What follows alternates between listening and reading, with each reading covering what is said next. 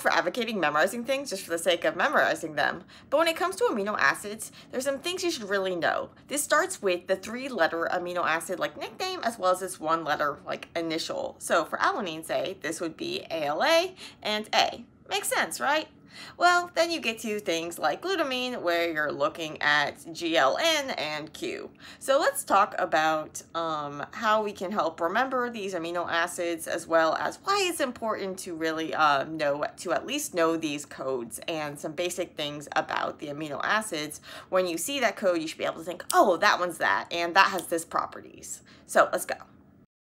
So if you were to say, look at a protein in UniProt, which is this database of all like the protein sequences and stuff. If you were to look at its sequence, you can see that it's using this 1-letter code. Similarly, I can look in PyMo where we can see the structure, and you can see that the sequence is displayed in this nice 1-letter code.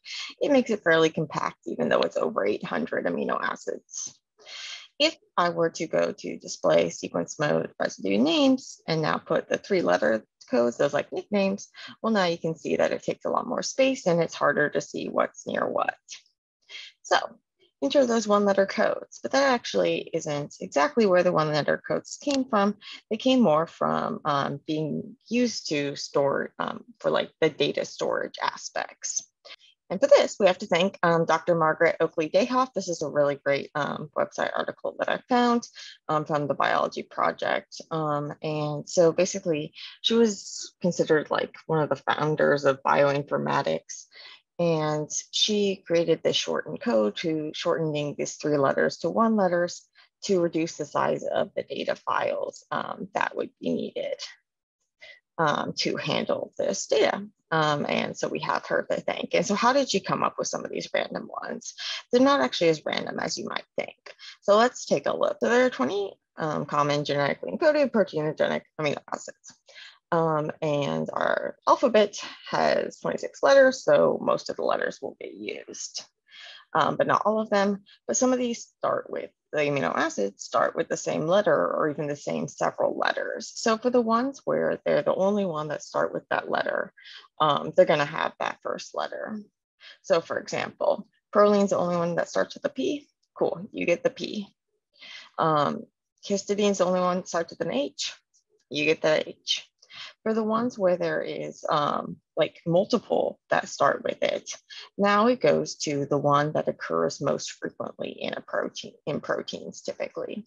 So tyrosine and threonine occurs more commonly. So threonine gets the T and tyrosine gets the Y, because the Y is like the second letter here. But it's not always the second letter that you use if something, if there is this like conflict between multiple.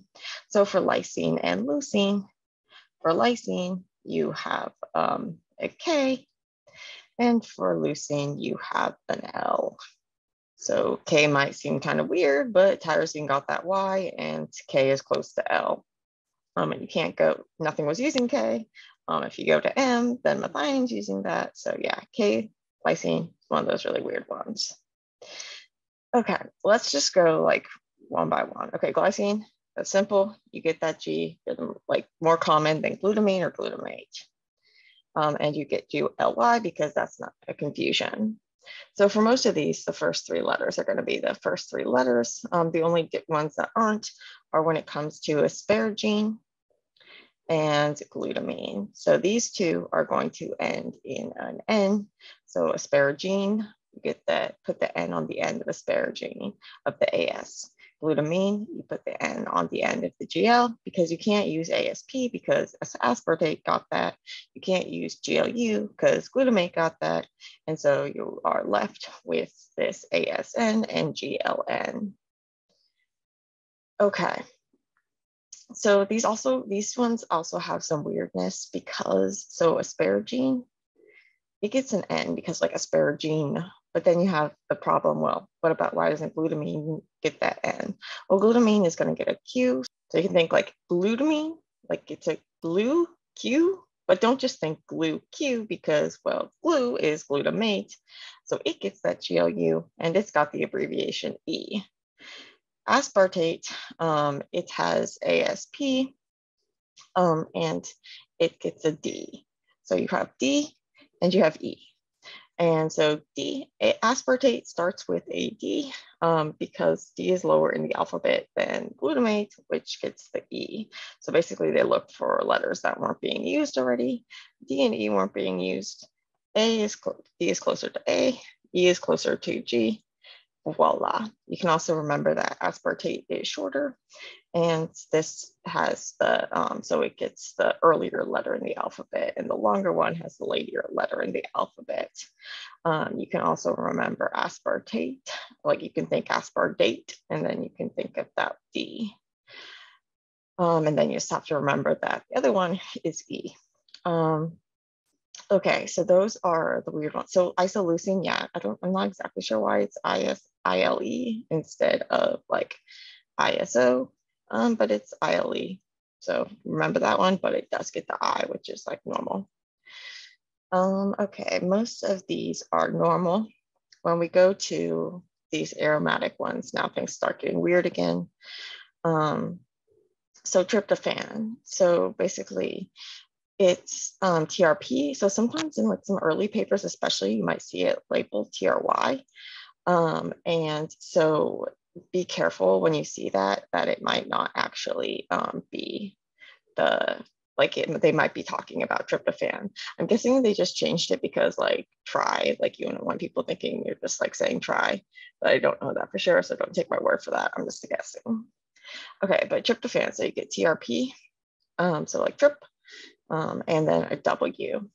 So you can think tryptophan, like that helps me remember, like think of it as like Tweety Bird's favorite amino acid is tryptophan. So like it's the W. You can also remember that it has these like two rings that kind of look like you're making a W. Okay, so phenylalanine, this one, PHE, so that part's normal, and it gets an F. So like phenylalanine, so phenol. So you can remember the F that way. Then we already talked about tyrosine, how it gets that TYR, but because threonine got that T, tyrosine gets that Y, so tyrosine. Okay, going back to these guys. So we talked about lysine, how it has that weird K, at least the LYS, that part's normal. Arginine, it gets the ARG and R because arginine and alanine stole the A. Histidine, here, this one is normal, his and H. Okay, I think that those are the main things. So this terminology is really useful because especially like, so we saw how it could save space. We also use it as kind of like shorthand when we're talking about amino acid substitutions. So like mutations in the protein. So some people get all like technical about like mutations are in the DNA, but we talk about mutations being in proteins too. So when you get this like amino acid substitution, we typically write it so say if you went from a glycine to an alanine, you would write G91A. So the thing it was before and then the thing it was after. And it's really important because these types of substitutions can have dramatic effects. So we see this with like sickle cell disease where you have this single letter mutation. So you go from an E to a V. And if you were to remember, oh, E is glutamate and V is valine, and you were to remember that glutamate is this negatively charged, it's this hydrophilic, so water loves to hang out with it. And then you're substituting it for this thing that's like hydrophobic, so water doesn't like to hang out with it. And then you can see that, okay, well, adding that change there is going to change the protein, make it clump together and form these long these sickle cells that like link up and cause problems. So by recognizing these letters and recognizing the basic properties of the amino acids that go with those letters, then you're able to like figure out things or guess about what things might cause. You might also hear these substitution terms talked a lot about in the context of, say, like spike protein variants in the coronavirus spike protein. And so sometimes you might be able to say, okay, well, that's a big change, or that doesn't seem like that big of a change. We can talk about like some changes are like conservative if they're going from ones that are similar versus like more dramatic changes and from like charge to nonpolar and that sort of thing. So some of the things you should be able to recognize from the amino acid. So in addition to being able to recognize the names, I suggest that you at least be able to recognize the structures when you see them. So build up to being able to like draw them free. And if you have to like learn them for school or whatever, then definitely memorize this, being able to draw the structures. But you should at least be able to, in your mind, like connect the letters and connect like those nicknames to the properties of the amino acid. And you should be able to look at an amino acid and be able to say the name, and be able to look at an amino acid and see how its structure might give it certain properties. But in terms of those names, so name and then like a key thing about it. So you should be able to characterize the proteins. So, okay, are they nonpolar? Are they going to be typically hidden from water in like the center of a protein because the water like excludes them and squishes them all together? Or so are they going to be hydrophobic? Or are they going to be polar or charged where the water is going to want to hang out with them? You'll find these on the surface of proteins. Be able to recognize which amino acids are often going to be negatively charged. So this is going to be your aspartate and your glutamate. You might sometimes see them as aspartic acid and glutamic acid. In that case, they would have the carboxylic acid group. So this would be protonated, but typically they're in this deprotonated state. And so we call them aspartate and glutamate. Okay, the ones that are sometimes charged, lysine, arginine, histidine. So being able to recognize when you hear these D or an E, oh, that's one of those ones that's probably negatively charged. Hear a K, R, or H, oh, that's one of those basic ones that's typically positively charged.